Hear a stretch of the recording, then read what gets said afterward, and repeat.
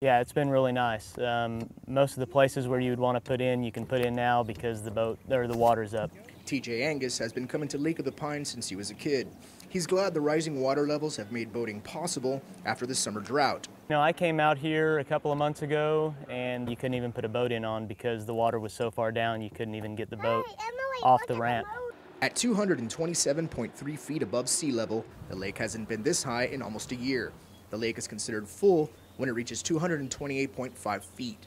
So this rise in elevation has made the lake today to be more than 90% full, and we're storing a little bit more than 65 billion gallons of water. Lake water is one of 3 sources that supplies the city of Longview.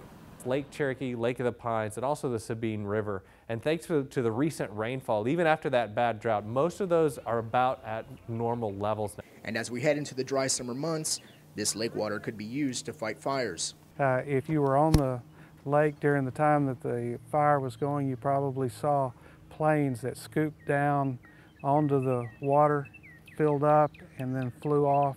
While we all wait to see what the summer brings, for now, it's a good place for TJ to relax with his kids. It's a nice lake. It's nice to have it. It's nice that the water's finally come up. Hopefully we don't have another drought again this summer. In Lake of the Pines, Marion County, Richard Trellis, KYTX, CBS 19 News.